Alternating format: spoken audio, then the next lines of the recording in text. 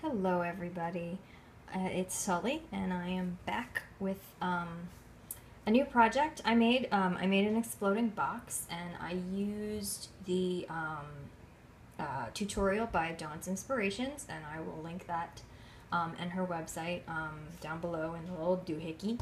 And to use this, to make this, I used 12 by 12 cardstocks that I got on sale, and the remains of what was left of my Once Upon a Time stack by DCWV that I had made a previous album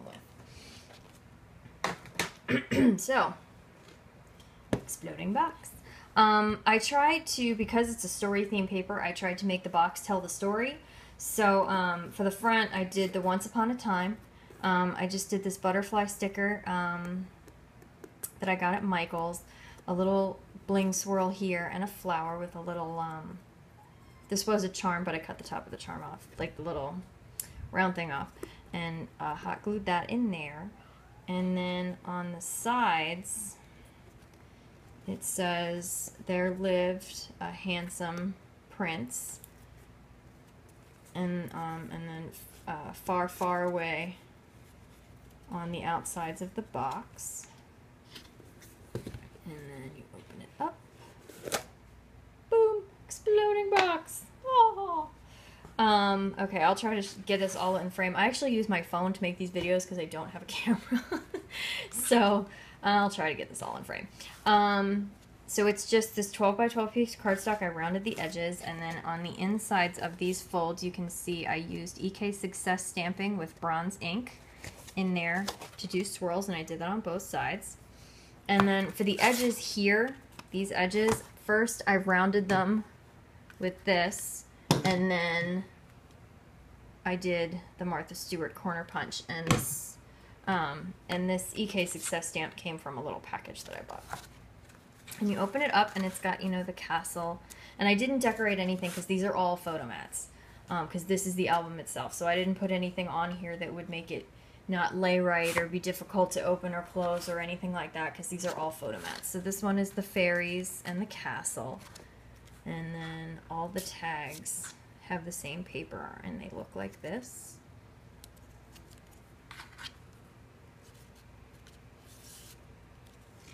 And then on the back, there's just a floral print there.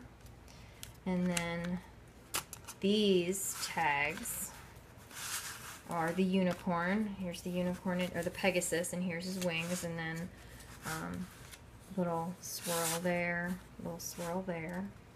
And all of these tags, these ones have the crown print on the front, and then they have journaling and stamping on the back there. And they all look like that. And to do the stamping, I used, good journaling stamps are actually kind of hard to find, I have noticed. So I use this. It is in Recollections, and then of course the block that it's the acrylic block that it sticks to, and then that little decoration that actually fit perfectly, like with the point, with the peak there, is a little EK Success stuck to an acrylic block, and they all look like that. Because I wanted to add a little bit of journaling in here, because I figured, why not? And if they don't want to journal, they can stick a photo on it. And then you open, or these all come back up. And the story underneath of these ones, you got your fairies and your Pegasus. And then the story underneath of these ones is, "There lived a beautiful princess." See? And then her hair. Little Rapunzel. So that's it. It's very simple. I was actually surprised at how easy this was to make, and it really didn't take me that long. The only reason it took me 2 days was because I work full-time, and so that was the only reason it took me a little bit of time, because I have to get up so early because my commute is insane. So that's it. That's my Once Upon a Time exploding box. I really enjoyed making this project, and I would recommend it for anybody. It's really not hard. Oh, excuse me. Dawn's Inspirations, her tutorial is great. And then if you go to her website as well, which I will also link, she has everything written out, like all the measurements and stuff. It's really very simple to make. It's not difficult. And it's not hard. And they come out super, super cool. Like, they're so cute. I didn't do anything on the bottom. I should put my... I don't have a logo yet. I should make one on the bottom. But they're just... Like, that is so cool. How is that not cool? But anyway, that's what I made today, and I will definitely be making more of these. And the awesome thing about this was it didn't use up so much paper that it used up an entire stack. I had actually made a previous album, which is on my YouTube channel, with the same paper stack.